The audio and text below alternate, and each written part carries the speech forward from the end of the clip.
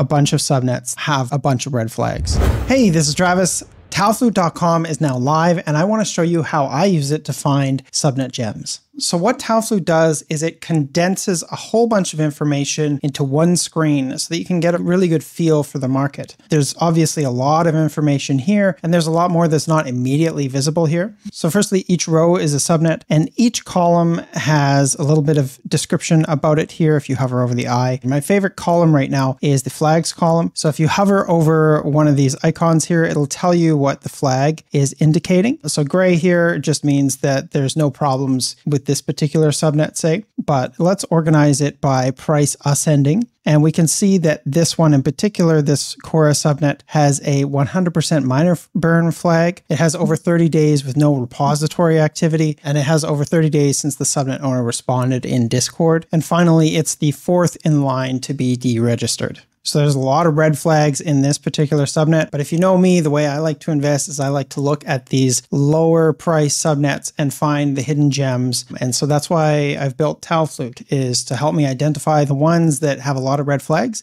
and the ones that don't. So this just allows me to skip through a lot of these ones here. They're all kind of lined up to be deregistered, 7, 8, 9 or less places away from being deregistered. It doesn't mean that they will for sure get deregistered, but they're kind of close. So what I kind of do is I go down here and I look for ones that have fewer red flags. So this Eastworld one right now is the one with the least red flags. You can see this column here is how active the team is on Discord.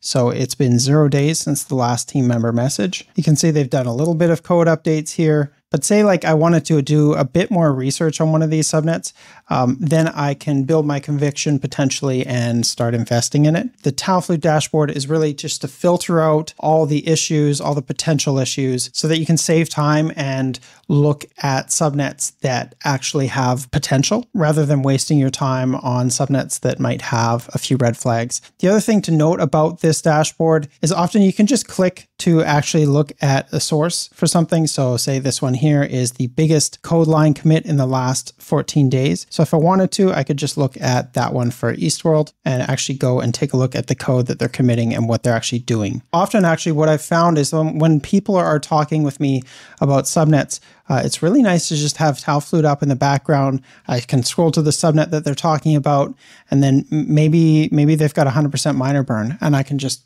start thinking about that rather than having to remember all the various things that you have to remember as an investor. This just kind of immediately highlights many of the potential issues with a subnet. And that's the plan for TAOFlute, is to just gather a whole bunch of investor data so that you and we don't have to go and spend a whole bunch of time researching a bunch of subnets that, have a bunch of red flags. We can instead invest our time in like maybe understanding the incentive mechanism or something that's a little bit less easy to identify programmatically.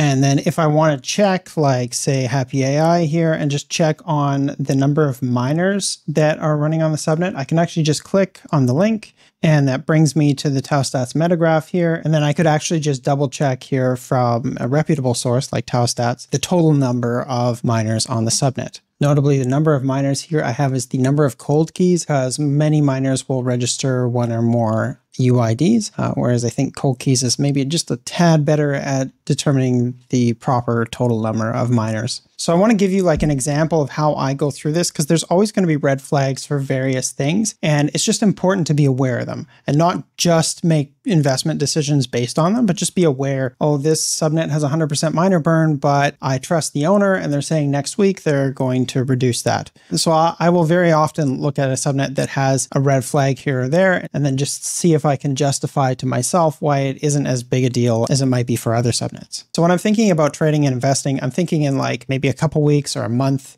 time frame for holding the investment, maybe a couple months. I try not to have any really long-term holds because I think it's a little bit risky to do that with alpha. Although right now the sum of subnets is really low. So having longer term holds, as long as you've got really strong conviction about the team behind the subnet, I think that's probably okay at this point. Once the sum of subnets starts going up again, I'd start getting a little bit worried. And then your conviction has to be even higher than it needs to be for investing, like say right now. Interesting one here with seemingly no red flags is this 111 subnet. They made a huge commit recently. So let's take a look at that. Looks like a lot of JavaScript code. I guess it looks like mostly a refactor based on the naming changes. But I hadn't really paid attention to 111 until it got really low price here. So again, that's what I like to invest in, is the super low price ones. And so 111, if I had conviction about it and I had done a little bit more research, it might be in a good place to buy right now, just based off of the kind of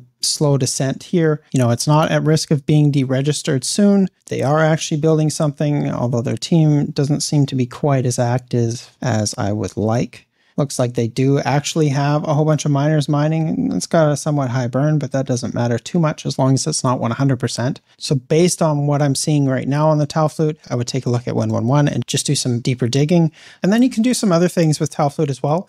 You can actually organize it by lines per day. And if we've got it pointing up here, it's actually looking at the teams that have committed most recently. So all of these guys here, even though there's no line here, it's a relative line to the other line, so it's just not visible. If I click on Ridges here, you'll see they committed something 40 minutes ago. So this just kind of gives us an idea of like the really active teams. So Basilica here 7 hours ago. So one thing that I like to do is look at the lines per day graph here and then take a look and see if I can find any prices that are rather low. So maybe like this FlameWire one, maybe BitCoop, maybe Mainframe, and just take a look and see if they were really active and they had really low prices. I'd get interested and start taking a deeper look at them. You can also see that all of these ones have really good team activity as well. Like the 0 here, maybe I need to change how this looks, but 0 here just means that it's been 0 days since the last Discord message from a team member. So yeah, what is going on with BitCoop here? Because they apparently committed something, but they haven't messaged much. So this was 8 hours ago. They did a refactor. Here's another interesting one, 114 here. So they have been making a few changes. There's very little team activity recently. I guess there's a cold key swap happening there. So yeah, I'd have to do more research to understand what's happening with the subnet. Another way that I could use TAOFlute here is just by team activity. So all of these teams here have an active team, at least as far as like posting today, for instance. So Candles here stands out to me because of the low price. They haven't done anything on their repo in over 30 days though. So that would be just another one that I would take a look at and just, you know, dig in a little bit deeper. Do I have conviction in the subnet owner? Is there any way that I can justify investing in this subnet? Because I want to look for subnet deals. I don't want to necessarily just jump on whatever the latest hype is. Although hype is a great way to invest as long as you're early enough. And the last thing I'll mention here is the liquidation price and the liquidation haircut columns. So if we organize it by liquidation price ascending, so this is the very lowest one here. What this means here is that this is the price that if the subnet was deregistered today, that is the price at which all of the alpha in the subnet will be sold for tau. So the current price of 0.00098 is not what people would get. They would actually get 0.0003 tau for each of their alpha. And then I've just got a percentage here of what that actually means. So if you're holding any rich kids of tau alpha and it gets deregistered today, then you're going to lose 67%. So that would be no fun at all. You'll notice that some of them are actually positive. And that's true. Like that's how it works. So if the liquidation price is higher than the current price, when that subnet gets deregistered, all the holders are going to get a little bit more tau than they would have expected. And then if you're curious, we could actually look at which subnets are going to be deregistered next. And as you can see here, we've got 101, 115, 100, and then 71. The reason that these ones in particular are getting deregistered first is because they've had 4 months of time to develop something and they haven't released anything. And so because of that, and they haven't turned on their emissions or anything, they're going to get deregistered first. Now, of course, this can change. Things will fluctuate.